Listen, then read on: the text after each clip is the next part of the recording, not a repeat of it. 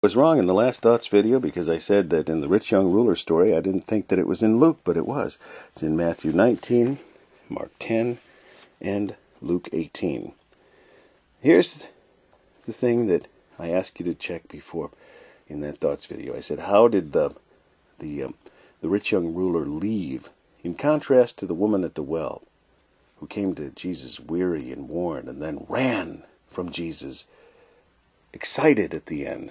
This guy ran to Jesus at the beginning, and then every instance it mentions that he went away sorrowful, for he had great possessions.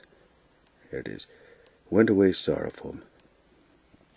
And then like here it says, he was sad at that saying, and went away grieved, for he had great possessions. And then again here in Luke, and when he heard this, he was very sorrowful, for he was very rich. Now here's a saying that's interesting here. Notice that Jesus in each passage says, one thing thou lackest. One thing. And then he also says one. He says, why callest thou me good? There is only one good, and that is God. One. Then he said, one thing thou lackest. You know what that one thing is? Jesus. I am the way, the truth, and the life. No man cometh unto the Father but by me. One way. One way, God said, to get to heaven. Jesus is the only way. Remember singing that when you were a kid? He comes to him and says, good master. He calls him rabbi. He uses the form of rabbi that's calling him master. And then he says, why callest thou me good? You notice he doesn't rebuke him for calling him master, because that was a true saying. He is the master. He is the true rabbi. But he rebukes him for the word good. And then he uses the fact that God is good. But you notice what also is missing? And when Jesus said, one thing thou lackest, well, it was him. You ever notice all the commandments he mentions? They're all commandments which regard men. But if thou wilt enter into life on earth, that is, keep the commandments. But he's also speaking of life in heaven. But you're supposed to keep all the commandments. And he keeps the ones that regard man. That's the ones that Jesus quotes to him in each one of these passages once again. And actually, yeah, here it does it again in Matthew. And then here. He leaves out the ones about God. And you notice the kid doesn't say, I say kid because it says a young ruler. He doesn't say, wait, what about the ones about God? No, he says, I've kept all these from my youth up. And Jesus didn't say, no, you haven't.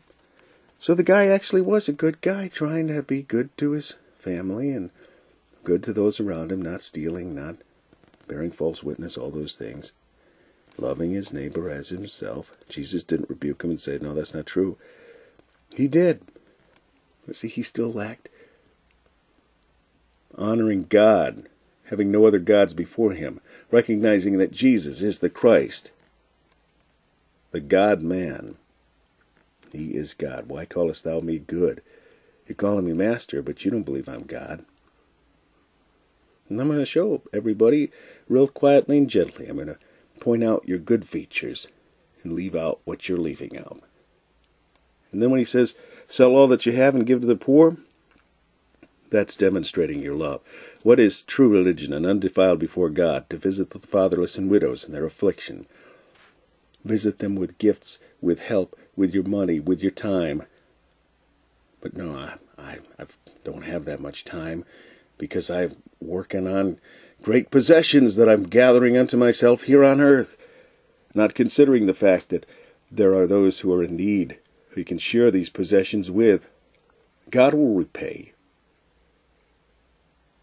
But it's not crossed my mind. It's not a concern. Those are the things that God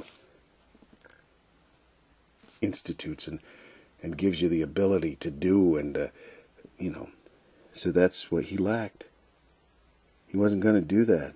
Sorry, I'm not going to honor God in that way. And I don't recognize you as God there, fella. You're just you're a rabbi. I just happen to use the wrong form of rabbi even when I call it to you. But Jesus didn't punch him in the nose about that and say, why are you calling me rabbi? You don't believe that. Rabbi, master. Master, all these things have I observed from my youth up. He keeps calling him master. Probably, well, yeah, Rabbi. And then, I love this here. Jesus, beholding him, loved him, and said unto him, one thing thou lackest. You don't know me. If you would, you'd give up all that you have. We've read those things in the previous chapters. Take up the cross. Cross? What's that? Hasn't happened yet. This guy has nothing, no knowledge of it, has no concern to know either. And follow me. And something that should have made him like, wow, that's it, huh? No, he was sad because he loved his stuff more than he loved eternal life.